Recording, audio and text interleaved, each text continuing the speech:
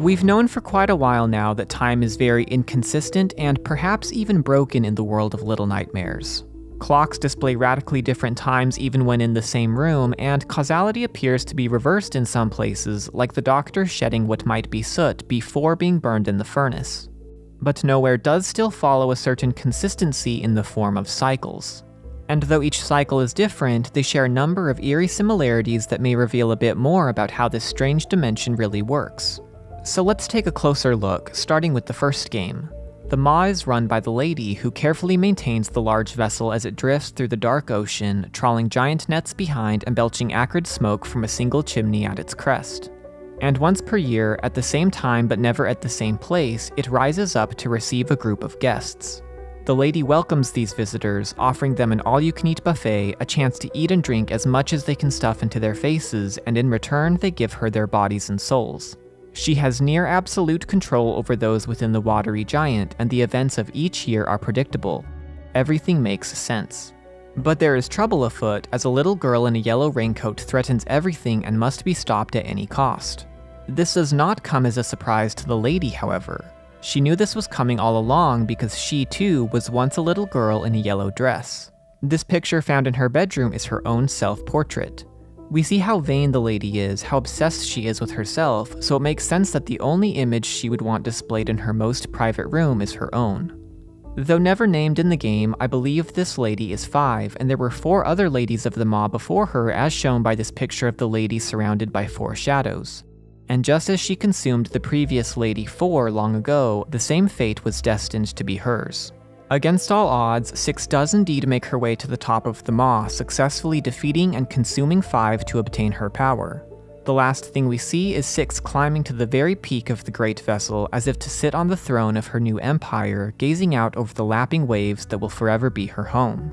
Before long, she will be the one wearing the dark robes. It will be her picture hanging on the bedroom wall, and one day her time will finally run out when 7 comes to replace her. Moving on now to Little Nightmares 2, we can see a very similar pattern in the way things play out. The Signal Tower is run by the Thin Man, who broadcasts all manner of captivating television programs out to the inhabitants of the Pale City, providing a welcome escape from their dreary lives. All he asks in return? Their bodies and souls. He has near absolute control over those within the rainy metropolis, and in the chaos, there is stability. But there is trouble afoot as a young boy in a tan trench coat threatens everything and must be stopped at any cost. The Thin Man knew this was coming, however, because he too was once a young boy in a tan trench coat. The number 6 on his door suggests there were at least 4 others before him. Now, there is obviously a time loop of some kind happening here, and evidence to suggest that Mono and the Thin Man are one and the same. But regardless of whether there were 6 different children or one child 6 different times, the outcome is the same.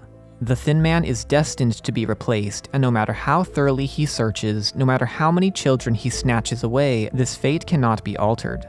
Against all odds, Mono survives the horrors of the Pale City and stands tall, defeating and consuming the towering broadcaster to obtain his power. Following a sequence of events I'll circle back to later, Mono eventually ends up at the heart of the Signal Tower to grow taller and lonelier in equal measure until the day his time inevitably runs out. So, why does the world work this way? My theory is that these powerful adult figures are replaced in cycles because Nowhere feeds on the cycle of generational trauma. In my previous video, I explained how each part of Nowhere is based on a specific unfulfilled need corresponding to Maslow's hierarchy, and this theory takes that idea a step further. In the observed cycle of generational trauma, toxic behaviors including various types of abuse and neglect are passed down from one generation to the next because children subjected to this poor treatment are at measurably higher risk of perpetuating the same behaviors as an adult. And once the cycle has begun, it can be very difficult to break due to how deeply rooted it becomes in an individual's or family's life. This is an important and sensitive topic, and if you're interested in learning more about it, I've linked a handful of useful sources in the video description below. Anyways, the point I'm trying to make here is that the cycles of Nowhere closely mirror this cycle of trauma in the waking world, with plenty of evidence to suggest a correlation. First, and most importantly, is the ferryman's dialogue from Chapter 6 of the Sounds of Nightmares podcast. As Noon prepares to cross the threshold, he gives her a cryptic explanation of what to expect, starting with, "Only youth blooms, petals pure,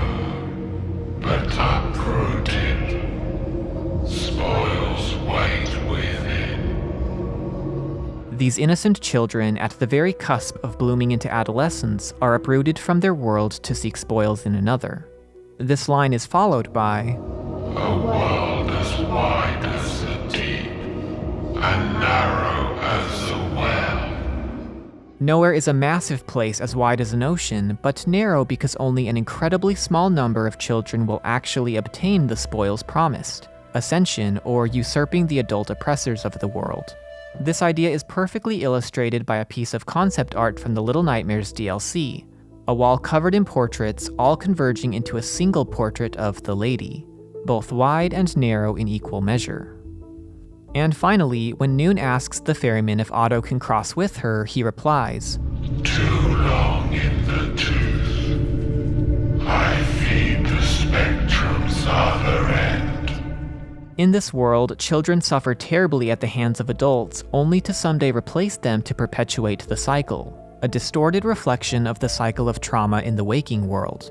In this context, the word spectrum applies to the human process of growth from childhood to adulthood, and the ferryman can only supply the front end, for only children have the potential to bloom. When viewed through this lens, some puzzling aspects of Nowhere start to make more sense. For example, why does the lady appear to love dolls when she clearly has no regard for actual children? Well, it's been observed that when people experience significant trauma during childhood, their psychological growth can be stunted and they may keep childlike habits as an adult, like perhaps retaining an affinity for dolls. Now, while the ferryman wasn't technically lying about the spoils in Nowhere, he did oversell them a bit. The rare few children who grow to adulthood do indeed attain immense power and control, but they are never actually happy. As witnessed by the runaway kid, the Lady of the Maw is tormented by her appearance, or at least her perceived appearance. She sees only a hideous face looking back at her in the mirror, perhaps reflecting the true monster she has become, and takes care to hide it behind an elegant mask whenever she leaves her private residence. We can be reasonably sure that this bothers her because the lady otherwise seems obsessed with beauty. Her chambers are filled with mirrors, mannequins, self-portraits, and statues in her own likeness that convey this vanity. Interestingly, the lady of the prison, whom I've decided to call the warden for now, and the perfect lady of the workshop also appear to be obsessed with beauty and might share the lady's pain in this regard. True to her moniker, the perfect lady is described by Noon as wearing a beautiful dress with hair too shimmery, lips too wet, and eyes too glossy to be real. And as for the warden, Noon describes her face as being equally old and young, her skin stretched back tight, and her mouth filled with blackened teeth. An interesting choice of words. Not black, but blackened, as if they were not always this way, which evokes the custom of ohaguro practiced in feudal Japan and other Asian and Oceanic cultures. For centuries, women would dye their teeth black as a mark of beauty and maturity, and it only fell out of fashion at the turn of the 20th century when Western beauty standards had been introduced to these regions.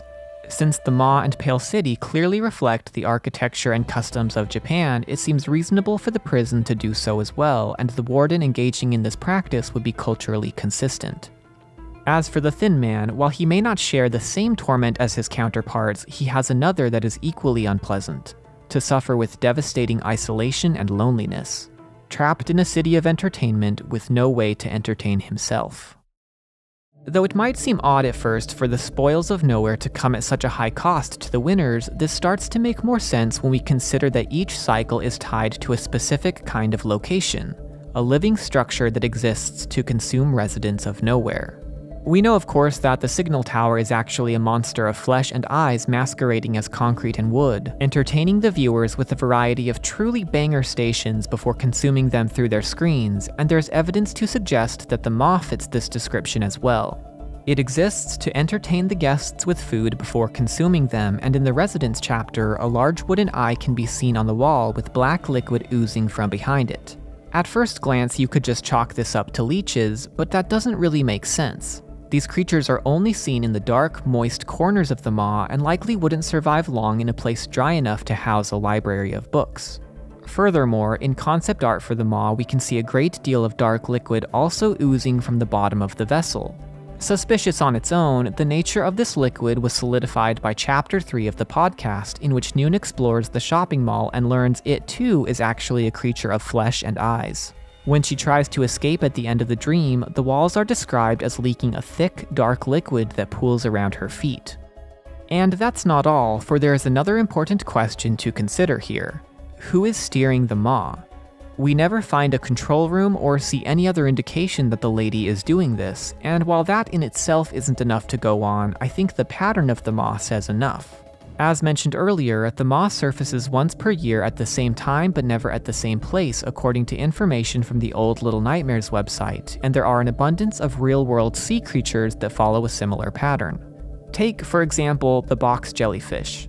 These organisms live in the open ocean, but once per month, at precisely the same phase of the lunar cycle, they rise to the shallows and mate before sinking back into the deep. Just as they synchronize to the chronological cycle of the moon because it is a constant, reflecting the very light that brings life to their world, the entities of nowhere are fed by humanity and thus synchronized to the chronological cycles of their host. The prison is even more overtly shown to be alive, with Noon describing it as a stone giant whose passageways pulse feverishly like living ant tunnels. The prisoners here are given security and order before eventually, presumably, having their bodies and souls consumed in some way, though we can only guess what. Perhaps it has something to do with the room full of glass jars Noon peeks into earlier in the dream. To tie everything together now, I believe that these entities are the eyes Noon sees at the threshold, specifically their physical manifestations in nowhere. They are the very foundation of this world, creatures both ancient and incomprehensible, and they have an intimate need for humanity.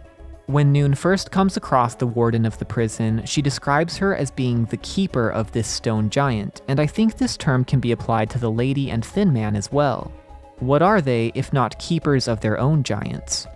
Far from being free, these individuals are merely slaves to the system and are kept around only to keep these cosmic entities fed on the trauma and fear of countless children.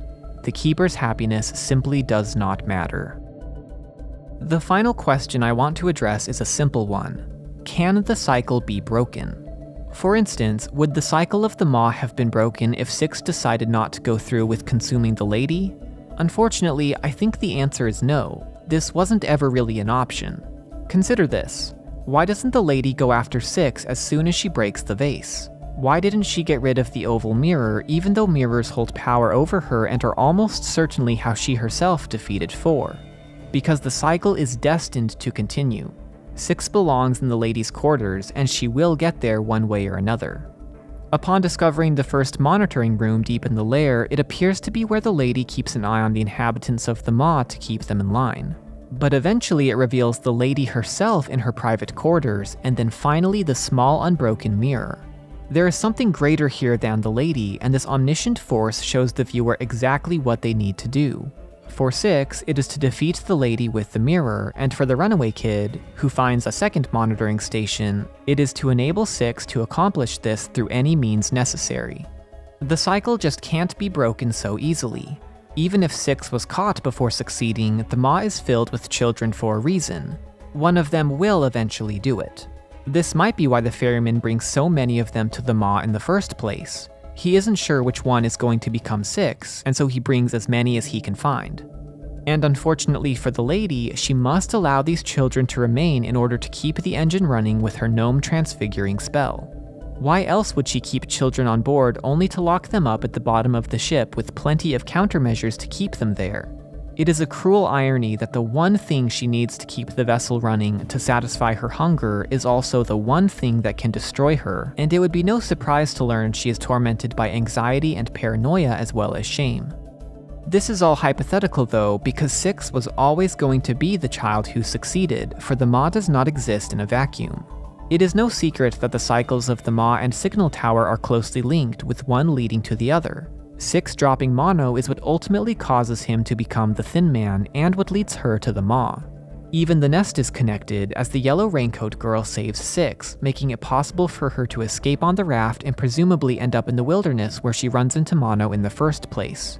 And who knows, it could be that 5 also braved the nest and ran into the previous iteration of Mono before arriving on the Maw a generation earlier. This all raises an interesting question. Could every cycle be linked together in one giant super cycle? The paths of children well worn, repeating eternally, the effects of their interactions rippling across the fabric of nowhere and shaping its future. Perhaps these cycles run like neurons through the brain of some incomprehensible being, the Great Red Eye, and to bring down its rotten world would require breaking every single cycle at once. Well, that's all I have for today, but as always, if you enjoyed the theory, then be sure to hit the like button and subscribe to the channel if you'd like to see more. I would love to hear what you think about it in the comments below, and hope to see you in the next one.